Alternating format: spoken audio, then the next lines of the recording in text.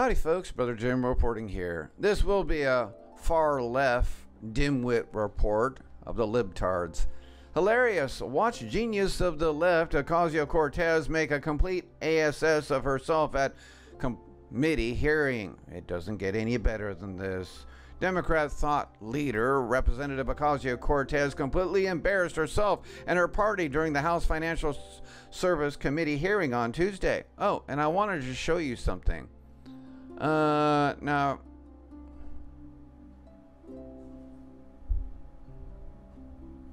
hold on just a second. There is a report. There it is. Look at this one. The brains behind AOC Alexandria Ocasio Cortez. Look at this. Look at this report. Must see video. Alexandria Ocasio Cortez is a puppet congresswoman controlled by dangerous people. And not only that, but I'm having problems with the browser here. But anyway, you need to see this video. I'm going to put this video down for you to watch. She's merely playing the part of a New York congresswoman, but that the people controlling her are very dangerous. There was an ad taken out for people who want to play in the Democrat Party. Would you believe that? She's one of the ones. She's an actor, writer, and political commentator. Well, it says, actor, writer, and political commentator Christopher Patrick Coles believes he has the answer and claims that Ocasio Cortez is not only a puppet congresswoman who is merely playing the part of a New York congresswoman, but that the people controlling her are very dangerous. All right, back to the same one, the cause. She accused Wells Fargo CEO Tim Sloan of financing the caging of children. The stunned baking CEO fired back at the freshman socialists. I don't know how to answer that question because we weren't. Unfortunately, it went downhill from there. This is what passes for intelligent discourse on the left.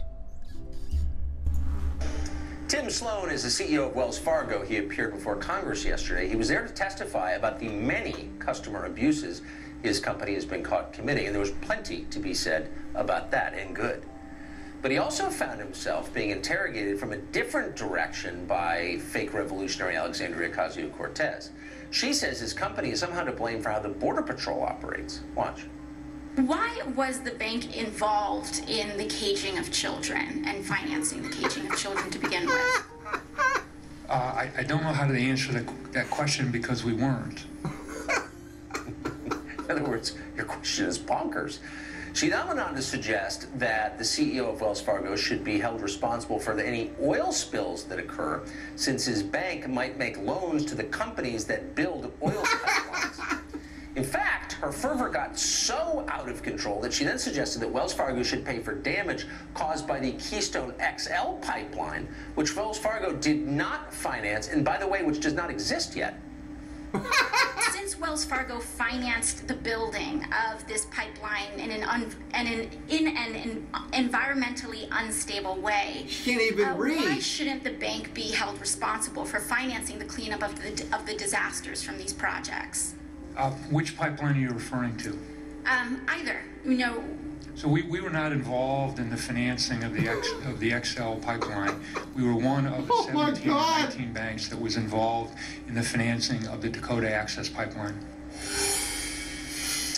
Melissa Francis pays attention to politics and financial markets. She co-hosts Outnumbered and After the Bell, and she's a friend of ours. She joins us tonight. Melissa, what do you make of that?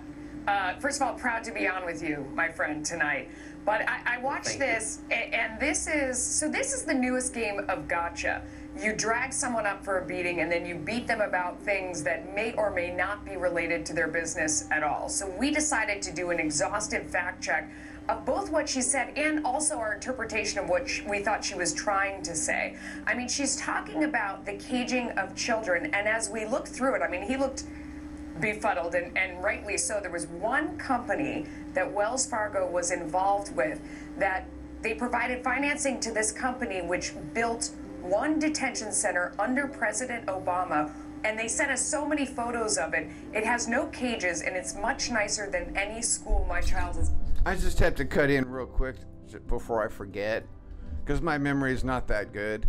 QAnon said that three senators are going to be taken out. And guess who they are? He said three Muslim senators. Cortez, Rashida Tlaib, and Ilhan Omar, who is extremely ill. We'll see. Ever attend or summer camp. I mean, from what we saw, it's lovely, but there's definitely no children that are separated in any way from their families at this location, which I'm guessing was her point. But they also built the facility under President Obama, and it looked rather nice. So the premise of her question was a gotcha that seemed to have no connection to anything that you said to reality. That Wells Fargo has done that hasn't been great in the past. This just wasn't one no of them. No connection to and reality. And on the pipeline question, you know, I mean, she's going down this road. She names a pipeline that doesn't exist. So you give her the benefit of the doubt, and he kind of pivots to one that does exist, that they did help finance, along with a bunch of other banks. And the premise is sort of like, if you provided finance to a builder, if then the operator down the line does something bad, you're responsible. That's like saying if I kill someone in my house, you should go put in jail the mortgage broker at the bank that gave me the loan. I mean, it's so many degrees of separation. It just seems like there was enough to pick on. Why are you pivoting to your issues and sort of beating this guy? So maybe, well, you're right, but you're approaching it as a smart person from a rational perspective. But maybe it's a religion, and petroleum is sin, and anybody who has the taint of sin must be punished. Maybe that's the way that she's looking at it.